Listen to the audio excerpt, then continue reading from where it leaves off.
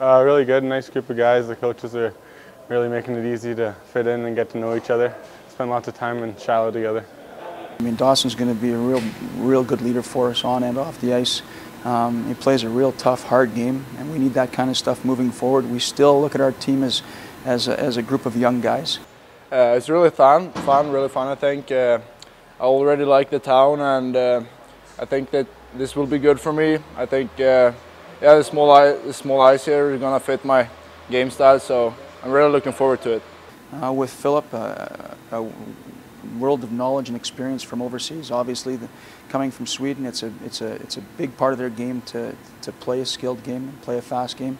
That's going to add a lot to the way we play and hopefully help us along the way. They really treat you like a professional around here.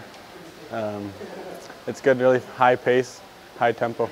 I'm an offensive forward who likes to be around the net, and I'm pretty good to protect the puck, and yeah, I just like to be in the offensive zone. Well, they lived up to it. I mean, this is something that we expect from all of our older guys.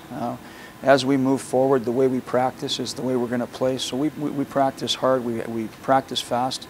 Having those guys in it, they just pick the pace up and the execution up for us.